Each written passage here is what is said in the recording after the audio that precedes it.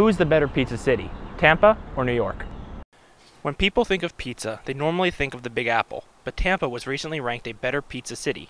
According to Anytime Estimate, Tampa ranks number 12, while New York City ranks number 22 in pizza cities.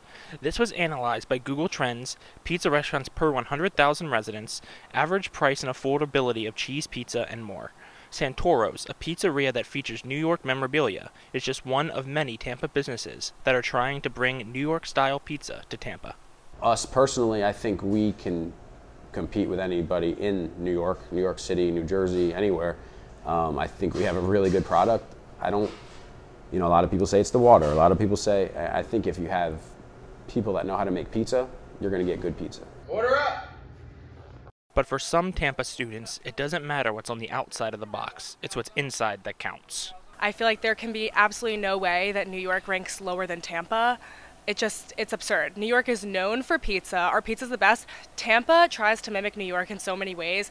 They can slap New York's title all over places, and they can put pictures of the city everywhere, but it does not taste the same, no matter how hard they try.